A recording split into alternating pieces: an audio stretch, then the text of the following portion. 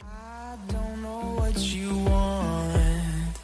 Let's have a bit of fun till I downfall. Hey dolls, welcome back to my channel. Yes here. So today's video is a very highly requested one, highlighting and contouring for beginners. I know that it's a hot trend and I know that sometimes it may not be as easy to do. There was a time where I didn't know how to do it and it took me a while to learn. Lots and lots of practice. Practice makes perfect. So please don't get discouraged if you don't know how to do it. I hope that I'm able to help at least one person in this video learn how to do it, or answer any questions or doubts that you guys have. So if you want to learn how to highlight and contour, then please keep watching. Alright, so for highlighting, I'm going to be using my LA Girl Pro Concealer, and I am trying to use like cheaper products that are just as good, just because I know that if you're a beginner, you probably don't want to go out and spend $1 million on, a product that you don't know how to use. If you have the money, go ahead, but this LA Girl Pro Concealer, I believe, is like $2.99, and you can find it online or you can find it at boutiques. I'll definitely link it down below. So this is the highlighter that I'm going to be using today. Well, it's not a highlighter, but it's what I'm going to be using to highlight. So when we highlight the face, this is what we want to pop. So usually what we do is we're going to go ahead and focus on the under eye area here. And we're going to go like, almost like a triangle. So you see how this is like a triangle shape kind of? We're going to do the same on the other side. And this is also an easy applicator. And you will realize that over time, as you start using different products, you'll start to see what kind of applicators you like, or what kind of products you like, what are your favorites. So you're just going to go ahead and go like so, which is in like a triangular motion, but like an upside down triangle. What is this, a trapezoid? I don't know, but you know what I mean. So we're going to do that, and then we're going to go a little bit here on the forehead. I was going to say chin. We're just going to do like also a little triangle here, so you see it's like a triangle. And then we're just going to go down like so. And then I would usually do up here, but I already put my lipstick on, so I'm not going to do that. And then we could do a little triangle here, just because triangles seem to work. And then we're ready to go out, and people are going to think you look fabulous. I'm just kidding. Okay, so with a damp beauty blender, it's very important that it's damp. I feel like, obviously for beginners, you might not know. The first time that I used one of these, I was like, this thing sucks, because it wasn't damp. I didn't know I was supposed to like wet it, So you basically just take it, put it in water, and then wait till it'll blow up, and then you just kind of squeeze out the excess water, and like it's damp, And every once in a while, I will spray my J&D face mist. Hold on, let me go get that. Alright, and I'm back. So this is what I was talking about. Maybe you've seen in my little Instagram videos.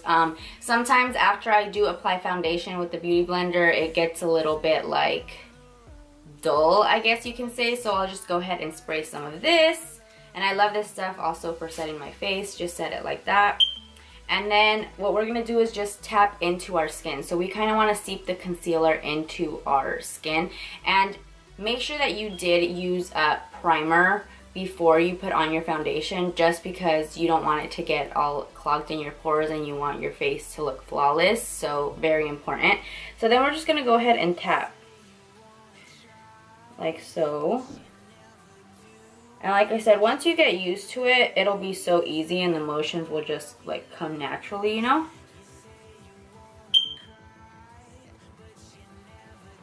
We're just gonna tap, tap, tap, tap, tap.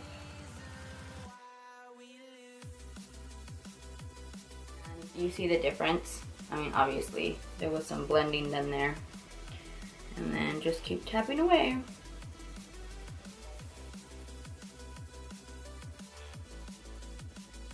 We are doing like a tapping motion, so we're not doing like a streaky motion, We're tapping it in there to really get the product to seep in.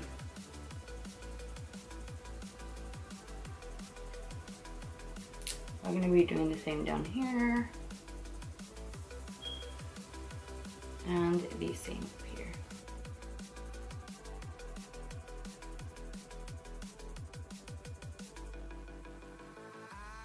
Just like that, the first step is done. Like the first step of highlighting and contouring is done. So we only have 50% more to do. Alright, so now to the contouring part. For contouring, I'm going to be using my Physicians Formula Butter Bronzer. And if you have not smelled this stuff, oh my god, it smells like I should be at the beach somewhere. Like I close my eyes and I can hear the waves.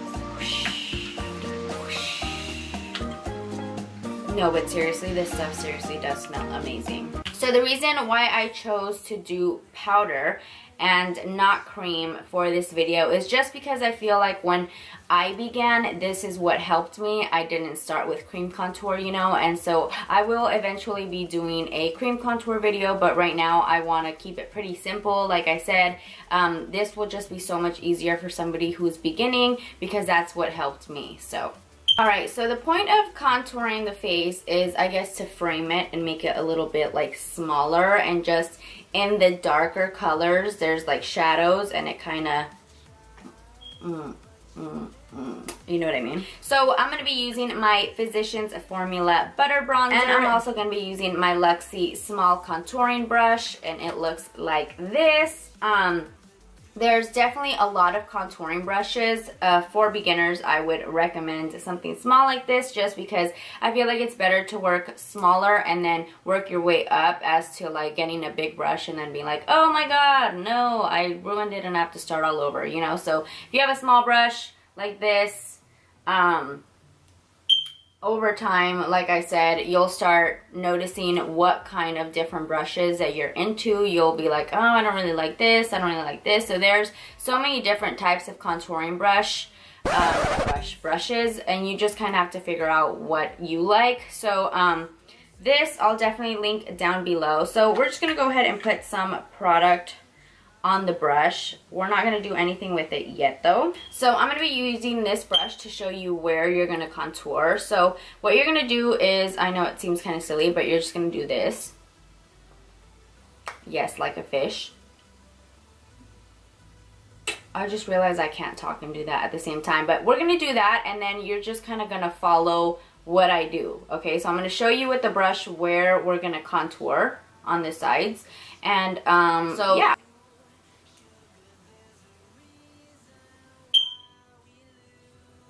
So you're just going to go ahead and follow the natural shape that your mouth does. So you see that line right there? That's where we're going to go, okay? So I'm going to go ahead and guide you with this. You see how there's that dip in there?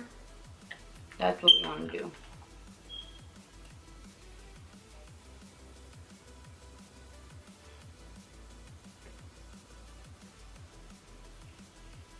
Do you see that? So then after you've already seen where you're going to contour, you just want to go in, and I go in circular motions like this.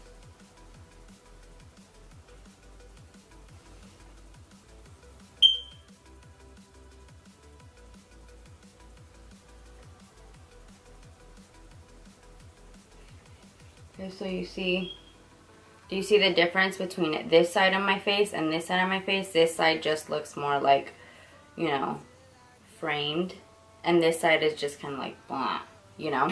I'll show you the other side, but I kind of want to do one side first so that you can see the complete difference. We're also going to do this up here to make our forehead look like smaller. So what we're going to do is we're just going to go like in there, and kind of, we can even pull it down here if we want to, maybe not that crazy. We kind of want to focus on the forehead area here. So I will be linking down a face chart, because where you're going to be contouring and highlighting may be a little different depending on what kind of shaped face you have. Like I have a round face, so I kind of want to do the whole thing rather than just the corners. So I'm going to go in here. And can you see the difference between this side of my face and this side of my face? I think you sure can. So we're going to be doing the same thing again. Going to the dip, and just kind of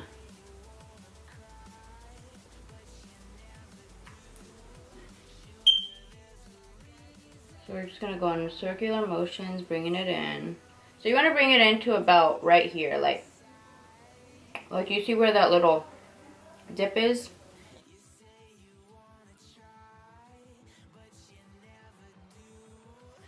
We're gonna do the same on this side.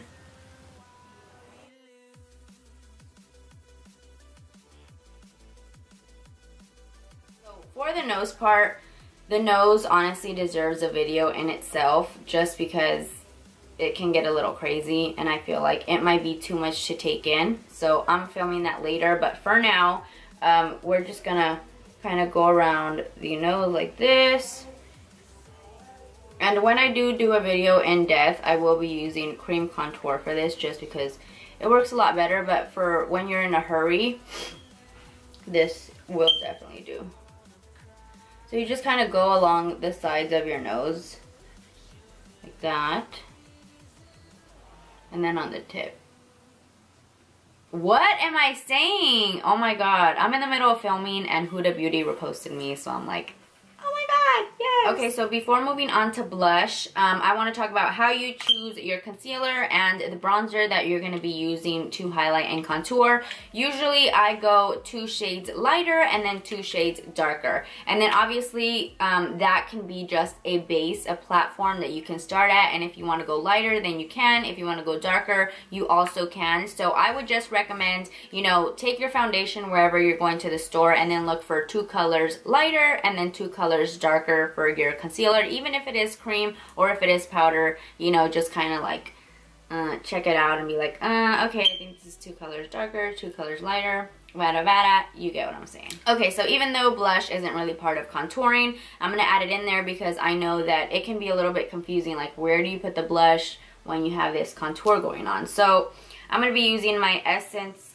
blush in the color Autumn Peach, and this is like $2 or $3 at Ulta. So I'm just gonna go ahead and dab it on there, and you just want to go here on the apples of your cheeks, yes, right here, and just kind of like, and move it up. So can you see where that kind of mixes into the contour?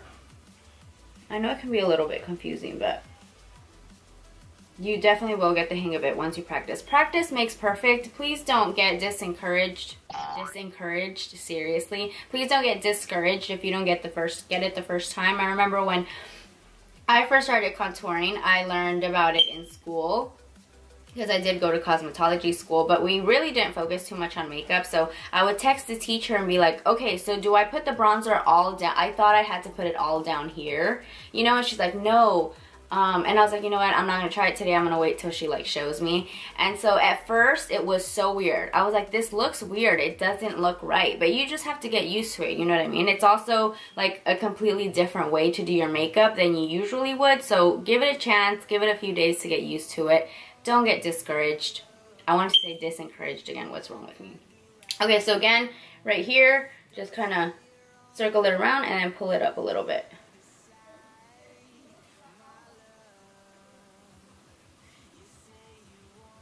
You like those dramatic strokes I'm doing?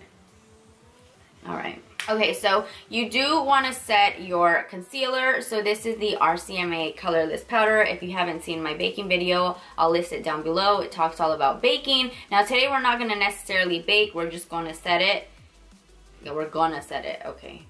So we're just going to take a little bit, a tiny bit, just, you know, and then we're just going to do the same, just kind of press it in there, you know, so it's not necessarily baking, we're just going to press it in there. You can also do this with the brush, but I choose to do it with my beauty blender just because I feel like it really gets the product in there, and I love that. So, you know, so like a brush, you can really get it in there if you get it with a denser brush, but I would just prefer to do it with a beauty blender. So really get in there, and you can also do like the rest of your face just to set the rest of your face. And I'm not gonna like really highlight just because, like, you know, you can kind of see a little glow in there, and highlighting is a whole different topic in itself. So, alright, so now I'm going to go in with my J&D Revitalizing Face Mist just to set my face.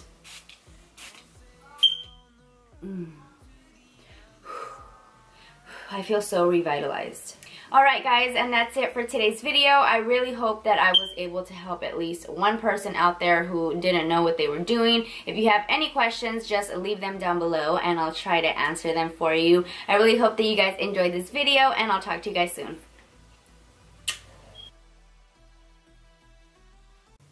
I look so weird. Okay, so before moving on to the brush, what? I'm trying to film and my brother and his friends are outside being so disrespectful. It smells so amazing.